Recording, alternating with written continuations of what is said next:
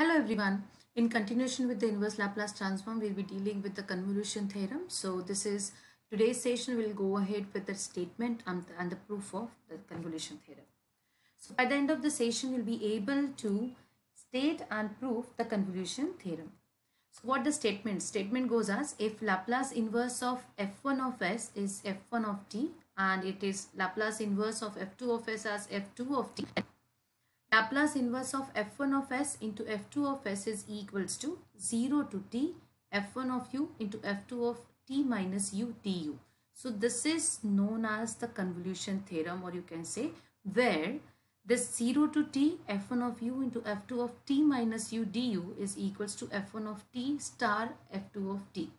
What is this f1 of t star f2 of t? It's known as the convolution of f1 of t and f2 of t, which is giving me the convolution, and that is why this theorem is known as convolution theorem for inverse Laplace transforms.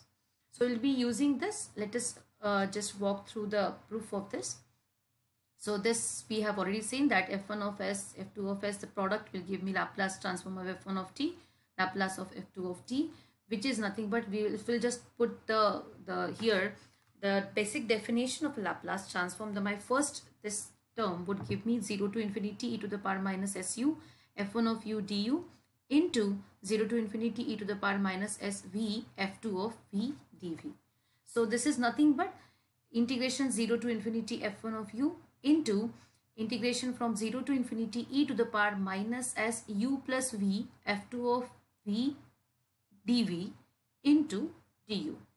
Okay, now we can have something like this here. So we can go ahead with the substitution. That means we have to just note this down. U plus v is equals to t, which is dv is equals to dt. What will happen with the limit? If v equals to 0, t goes to u. So if this v is going to be 0, then this u is equals to t. So t is nothing but the another variable, that is u. And if v is going to the infinity, obviously the t will also go to the infinity because we have got the addition over here. And therefore, this f1 of s into f2 of s will give me 0 to infinity f1 of u into integration from u to infinity e to the power minus st f2 of t minus u dt du, which is same as integration 0 to infinity integration u to infinity. So we have got this, the innermost integral is for the variable t and the outer integral is for u is equals to 0 to infinity. Okay, so this is the step. Now I'm just carrying the same formula over here, so because I just wanted to refer it ahead. Now if you'll observe, it's u to infinity and 0 to infinity. So this is nothing but a double integral, and if I wanted to solve this double integral, what is this? I have got two variables. One is t, right, as I have told you in the previous, and another one is u is equal to, another one is u equals to 0 to infinity. We have got this.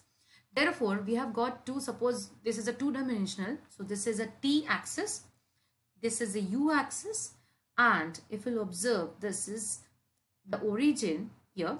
Now, t is moving from u to infinity.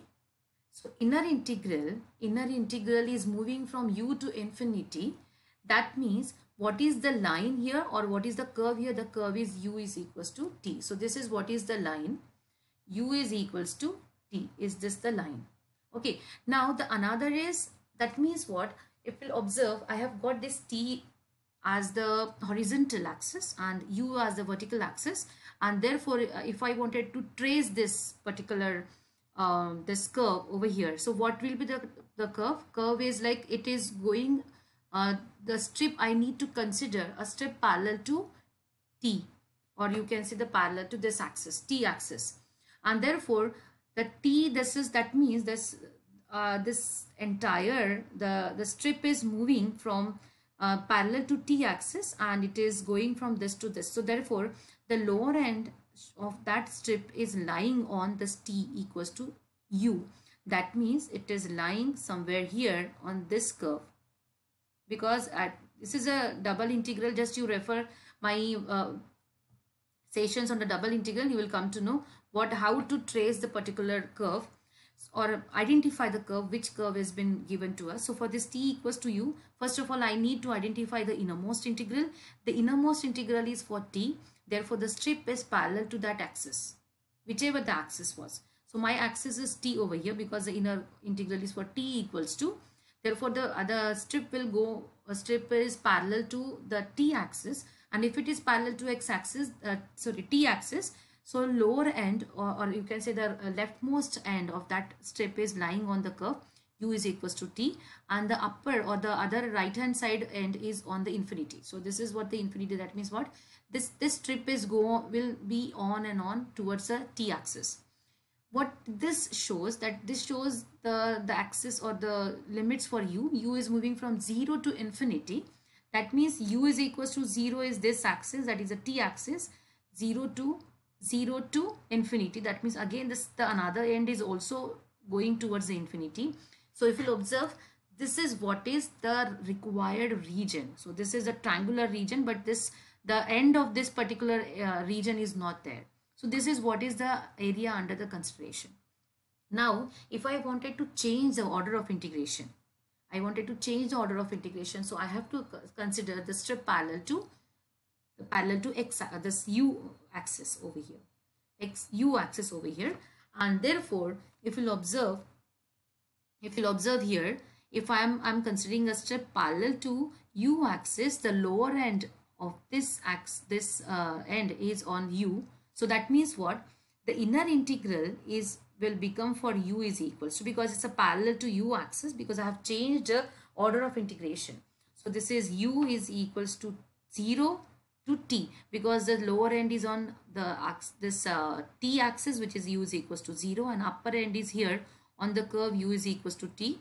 Therefore it is moving from u is equals to 0 to t, right? And what will happen about this, so this u or t is moving from this point to this point. So what is this, the lower this end, so strip will start from here, it will come here, it will come here, it will come here, it will come here, it will come, and there is no end of this, so it will move up to infinity, but there is a starting point for this particular strip that is for 0. So therefore the limit for the t is equals to 0 to infinity. So what we have done, we have changed the order of integration. So u equals to 0 to t equals to 0 to infinity. What will happen to the other, the integrand over here? There will not be any change for the integrand. We have just changed the order of integration. So what will happen here? So this u is equals to 0 to t and t is equals to 0 to infinity. T is equals to 0 to infinity. So now if you observe, this is t is equals to 0 to infinity e to the power minus st, and this is a function over here. Clear? So if you'll observe this particular function, what it is, if we'll apply the definition here of the Laplace transform, this will give me the Laplace transform of integration 0 to t f1 of u f2 of t minus u du. Clear? Because we have got the Laplace transform of f of t is equals to integration 0 to infinity e to the power minus st into f of t dt. So we have done the same thing. So we have separated this f of t over here, and that is the reason we have done it here, the change of integration over here. So you would understand what is the need of this change of integration here, because we wanted to write down this 0 to t. So this u to infinity, we don't have to find out the Laplace of this, but yes, we could find out the Laplace transform of an integral 0 to t, and therefore this is Laplace transform of 0 to t f1 of u f2 of t minus u du. And if I'll take this Laplace from this place to the other place, that is here, it will give me Laplace inverse, right? Because if this Laplace will move from here to here, it will give me Laplace inverse. So my operator would change from the Laplace to Laplace inverse here, and that is what is the proof for this particular thing. Now if you'll observe, I have written the statement over here. What is the meaning of this? Laplace transform of 0 to t f1 of u f2 of t minus u du is equals to Laplace of 0 to t f1 of t minus u f2 of u du. So if you'll observe both of them, there is a change only with this t minus u f1. That is, the meaning is the convolution operator is commutative.